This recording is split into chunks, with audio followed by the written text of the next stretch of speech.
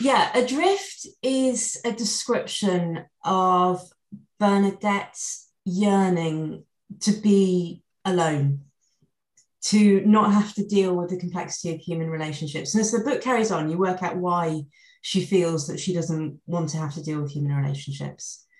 I think Adrift would have been the perfect title. However, I'm sure as anyone could find if they've tried to look up the book as Adrift, there are about 20 pages of books called Adrift. So it was never going to work. So it was coming up with a subplot, and actually we struggled with that quite a bit. I wanted to talk about Bernadette.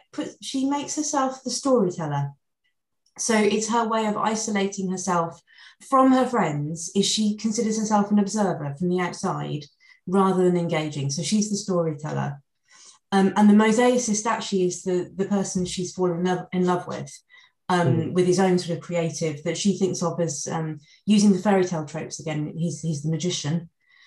He's in the background. So neither of them are engaging in her mind with the world that actually makes up the story. And so that was the story behind the subtitle. In reality, that was quite painful to find. People, I did put it out there, got people's opinions. Mosaicist, people were like, but I've never heard that word before. I won't be able to spell it if I look it up. I won't be able to pronounce it if I buy it. And it was also felt, well, actually, the mosaicist is actually only half of Bernie's life. It's not just about who she falls in love with. It's also the family she comes from. And so it felt like there was too much emphasis on the mosaicist. And so I think emphasizing storyteller as well put the weight back onto the main character, because this one, unlike Helen the Grand Beast, this one is told solely in her voice. It's a very unique, very intense voice. So it's important to capture that part of her in the subtitle.